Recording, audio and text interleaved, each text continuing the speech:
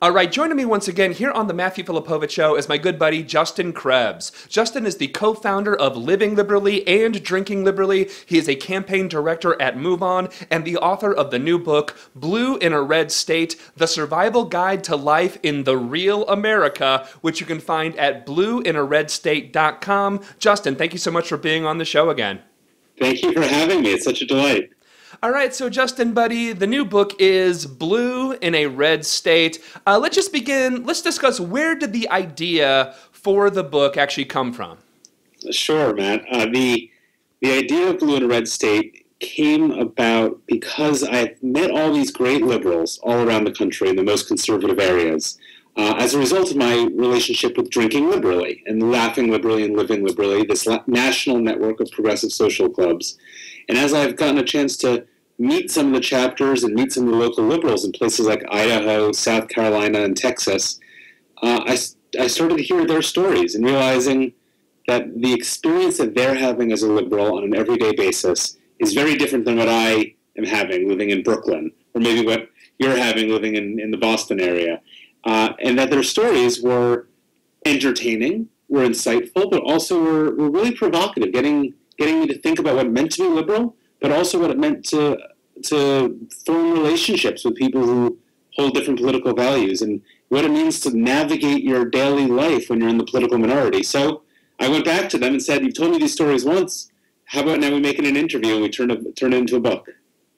Yeah, what's so fun for me personally about the book is, people who watch and listen to this show regularly know I'm very much part of the Liberally Network through Drinking Liberally and Laughing Liberally. And I know like a good 3/4 of the people that are like each chapter of the book. So it's like, and I know them, and I've heard some of these stories personally, but actually getting into depth with some of these people who I consider like friends was really, really fun for me. I guess let's dig into, because for me personally, I find the book great because, why I live in Boston now, and, I've lived in New York City, I've lived in Chicago. I mean, this, I grew up in Nebraska, so I actually do know what it's like being a blue person in a red state, right? So let's just talk about some of the overall experiences, and then we'll dig into some of the people specifically. But sort of, what are some of the overall arching themes that you got from talking to all of these different progressives and liberals in red areas?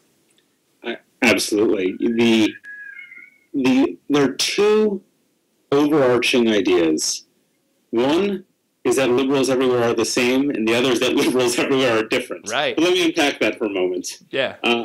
On a basic level, whether you're in Nebraska or in Indiana or in Massachusetts or in California, the reason you identify as liberal or as progressive in America today is that you believe that we're all better off when we live for each other, rather than when we live only for ourselves.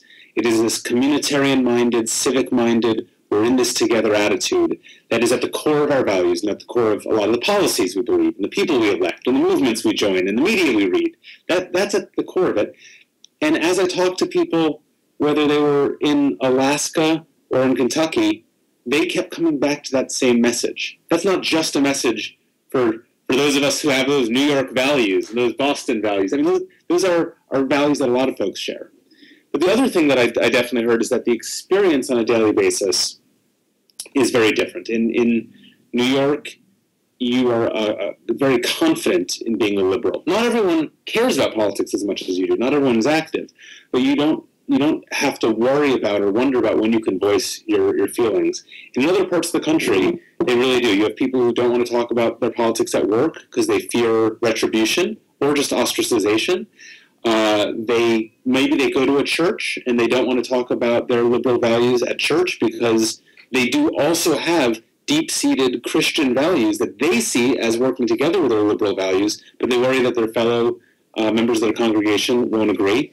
And so you have this daily dance that folks do, where they have to decide, when do they speak up, when do they go quiet, when do they shout about their cause, when do they sometimes even pass, allow others to assume that they're conservative, just for the sake of making their daily lives work, and finding a way to be happy and to thrive in the communities where they're living. Yeah, it's a really interesting balance that you have to have in a lot of these areas where like you need to hold on to your values and what's kind of the core of who you are as a person. But you, at the same time, if you're one of the few liberals or progressives in your entire town, you also still do have to like live with your neighbors, right? It's not like I mean, I guess you can like, have a little, go in your back room and like type your manifesto or something like that. But that's not, I don't think most people would consider that a good way of living. Exactly. At the very least, you have to be able to tolerate and navigate your neighbors. But in a lot of these cases, the folks I talk to love their neighbors, even their conservative neighbors. They go on vacations with them. They watch each other's kids. There's a woman in Alaska who says it in a great way. She says, yeah, I'm liberal. Everyone knows I'm a Democrat. I know that my neighbors are conservative, but we don't let it get too heated. When the next snowstorm comes through, one of us is digging the other one out of their driveway. I mean, that's the reality of it, is that on a daily existence, you are helping each other out. And you're really forming some deep relationships. And so sometimes people do that by not talking politics at all. Other times, what becomes more interesting is that they try to find ways of engaging people on the level of values without getting caught up in the candidates or the issues of the news cycle.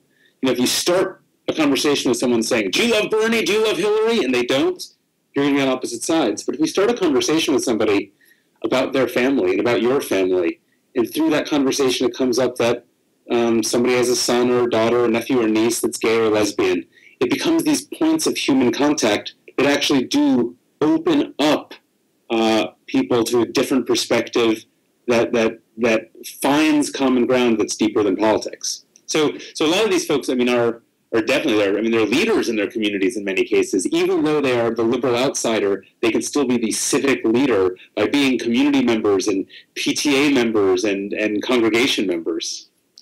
Yeah, it's so interesting. And again, like this is, again, why I think the reason I actually love the Living Liberally organization so much is not for me living in Boston and having other progressives to be around. Because again, like you were saying earlier, if you live in New York or Boston, most of the people around you are probably at least left of center for the most part. But you have these people who live in these communities, and it makes me so happy that they're there and that they're fighting for their values, even in these sort of like places that it's really, really hard, where you have people who, let's get into some of them. You have people like our friend Lisa Muxworthy in Waukesha, Wisconsin, who is in one of the more like red areas of Wisconsin, having to have different Facebook profiles and all different stuff. So talk a little bit about some of the people you profile in the book.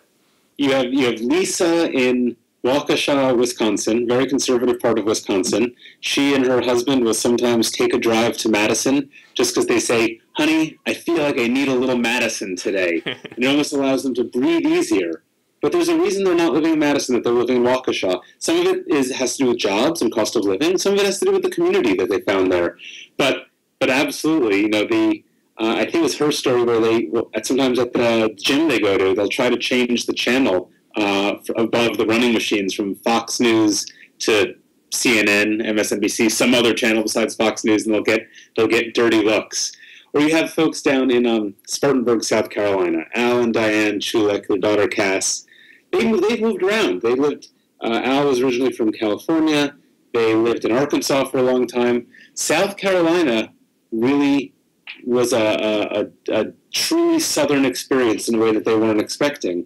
But now, as much as they feel like they're in the political minority, as much as they can't believe some of what they hear, they also say they wouldn't live anywhere else. They love it there, and as they say, it would kind of be boring to go live in Ithaca, New York, or Burlington, Vermont, where everyone's liberal. It kind of keeps you at your sharpest when you're in a place that you can be doing some good.